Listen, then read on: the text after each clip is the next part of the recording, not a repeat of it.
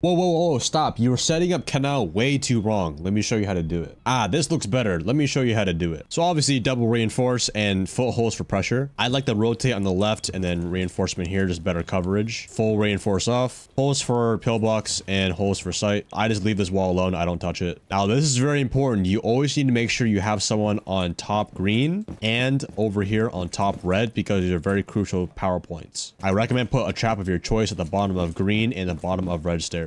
Now this is the fun part where you get to use your traps. Now if you're a great Azami player like me, what you do is you do this one up here, you do this one on the right on the bottom right there, and then now you have a one-way. If they open up the breach on you, you put on the tip of the bomb right there, just the tip. And if they ever open up this window on you, you say alakazam, and then you go wabam, and then now you're good. For more site setups like this, follow me for more R6 tips.